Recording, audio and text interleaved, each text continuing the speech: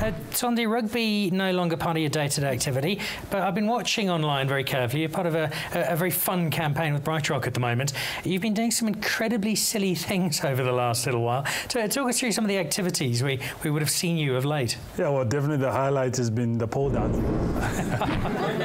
I never thought in my life that I would ever try pole dancing, but I think just like I was saying earlier on about seasons, it's, you know, everything has its season, and for me it's about sort of embracing the change and loving it. So I've really been loving this campaign with Bright Rock, you know, where I've gotten to do a whole lot of really fun things that I had said these are cool, but I'd never really thought I would actually do. Like, I mean, the first week we started off with ice hockey, and you know, I'm not very good on the skiing. So, which is strange for a Zimbabwean.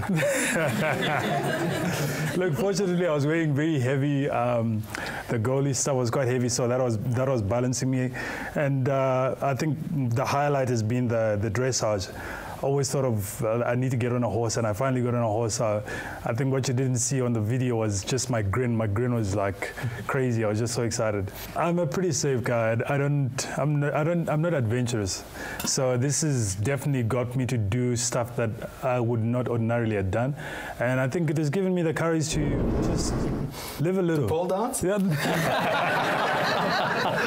How does Prabha, how does pole dancing compare to some of the pole dancing you might have seen? I haven't seen much, Mom. But his technique wasn't bad.